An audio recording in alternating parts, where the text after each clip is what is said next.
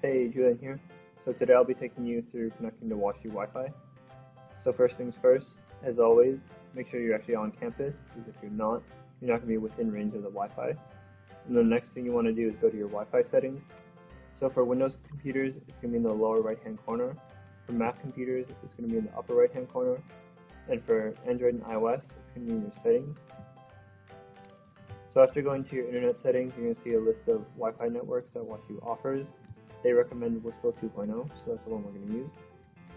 And then for Windows computers, I'm going to hit connect automatically to make sure my laptop always connects to this network. But for Mac computers, you don't have to worry about this because it automatically does that. And if it doesn't prompt you, open your preferred web browser and go to portal.ip.wstl.eu to finish registering your device.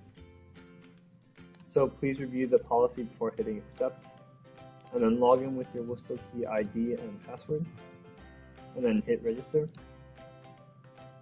And then once it says registration is now complete, if it's your first time registering, you may have to wait around a minute or two for the system to finish registering your device. But afterwards, you won't have to do it again for that specific device. And afterwards, we should be connected to the internet now. So I'm just going to pull up a site, and as you can see, I'm connected to the internet. So yeah.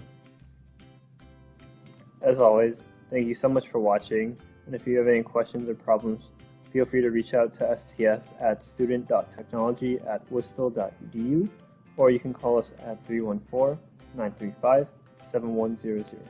Thank you.